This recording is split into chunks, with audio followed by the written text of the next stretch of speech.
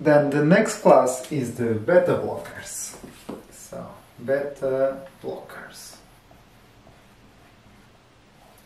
So, there are many types of beta blockers. We've got atenolol, bisoprolol, carvedilol, nadolol, sotalol. So, there are many lol drugs which are the beta blockers. But before I do explain the difference between them, it's very important to understand physiologically some concepts. So basically we've got some neurotransmitters which are like adrenaline and noradrenaline, and they can act in basically adrenal receptors. So there are alpha-1 adrenal receptors and alpha-2, and then the beta receptors, beta-1, beta-2 and beta-3. And basically these neurotransmitters can act in these receptors. And the beta blockers, they will block that action on the beta-1 or beta-2 and beta-2 receptors. So let's talk about the beta blockers itself. Basically, the beta blockers, when they act on the heart, they block the beta-1 receptors. So the beta-1, they are on the heart. The beta-2, they can be found on the smooth muscle and also on the lungs. And the beta-3 can be found on fat cells. So when we are talking about the mechanism of action of the beta blockers, we are talking about the beta-1. So when they block it on the heart, there is like decreased heart rate, so decreased cardiac output, so decreased blood pressure. That's a mechanism of action. And we'll have different classes, different types of beta blockers. We'll have the beta blockers that are cardioselective, so they only block on the heart. They are selective for the beta-1 receptors, whilst we have some that are non-cardioselective. So that means they will act not only on the beta-1 but on the beta-2 and also block the beta-3. So that's the first thing to understand. So the cardioselective, we have atenolol as an example and bisoprolol, whilst the non-cardioselective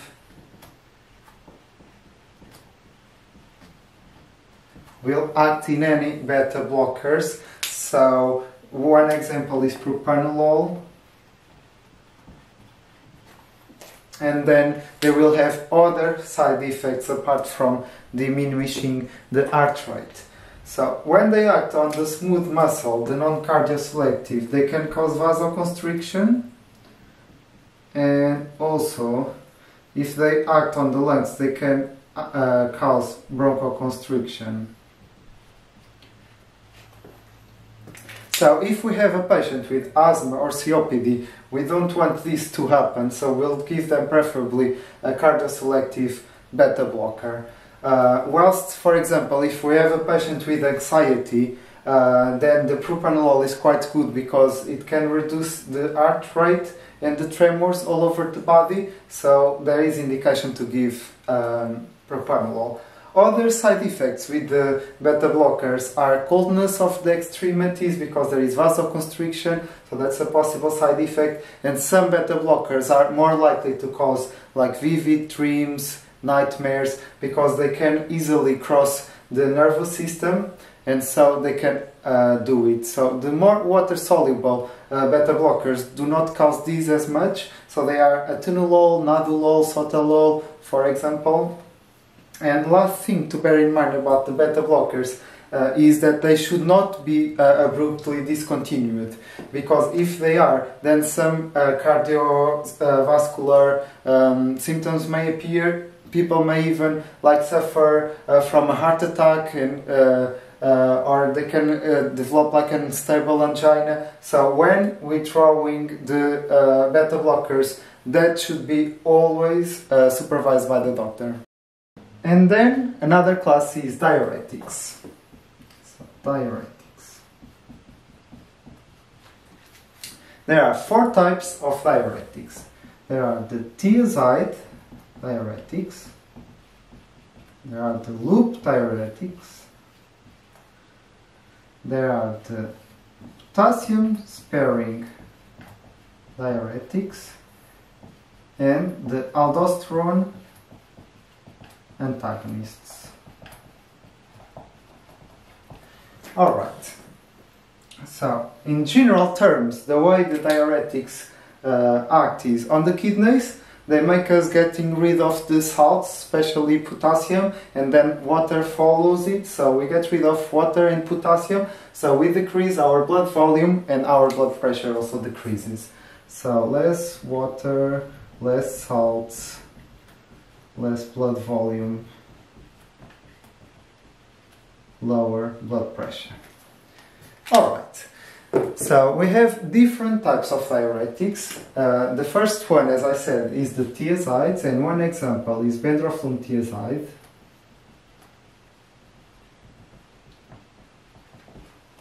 And basically, with these thiazides, they inhibit the reabsorption of sodium and water in the distal convoluted tubule. So we get rid of them, the water, the salt,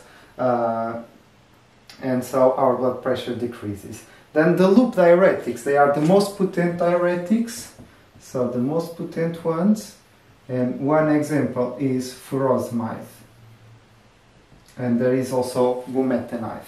So basically the furosemide, they are really potent diuretics that just get rid of all the water and all the salt, sodium, potassium, magnesium,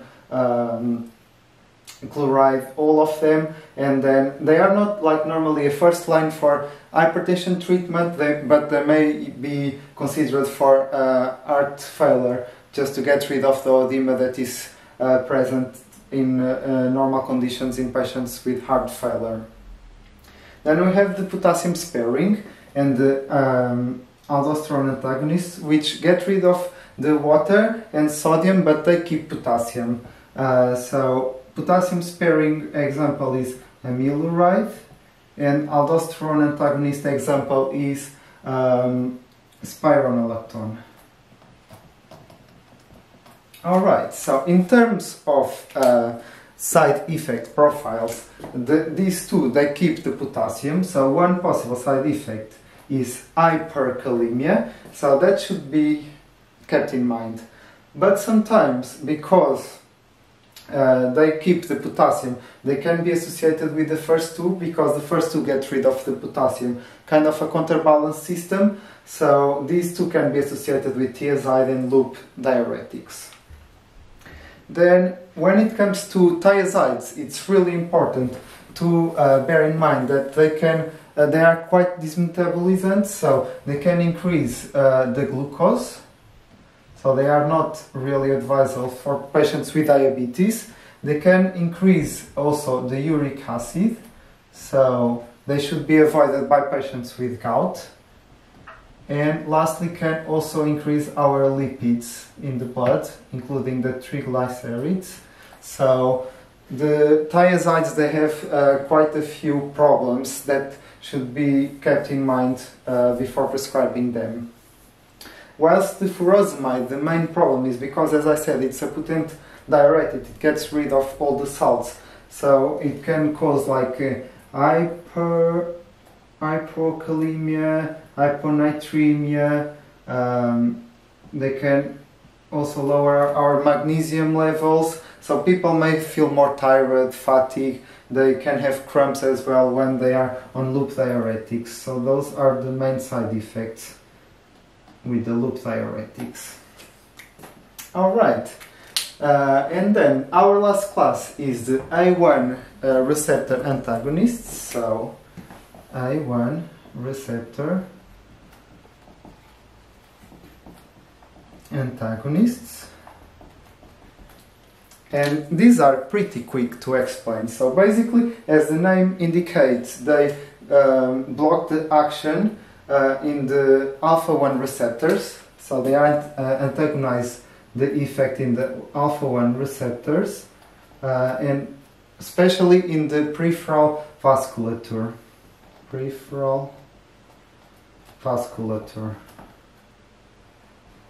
So, as consequence, we'll have vasodilation with decreased systemic vascular resistance, so the blood pressure also decreases. So the main side effect to bear in mind with alpha-1 receptor antagonists is hypotension, because there is vasodilation, so hypotension, extreme hypotension may happen, so if there are symptoms of fainting or anything, it might be related to it. And the last thing to say is that alpha-1 receptor antagonists are normally like a last resource. So if those four are tried, if the AC inhibitors, ARBs, calcium channel blockers, beta blockers, diuretics, they are all tried and still is not enough, sometimes we can associate one alpha-1 receptor antagonist, but that's like a last resource. Alright, so that's pretty much it in terms of the main antihypertensive drugs.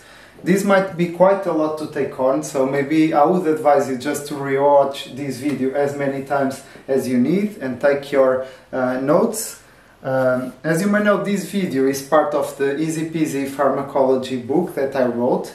It's available on ebook version or paper version like this one on Amazon. I will link it down below as well if you want to have a look at it. And I hope that helps in your studies. Thank you so much. Bye.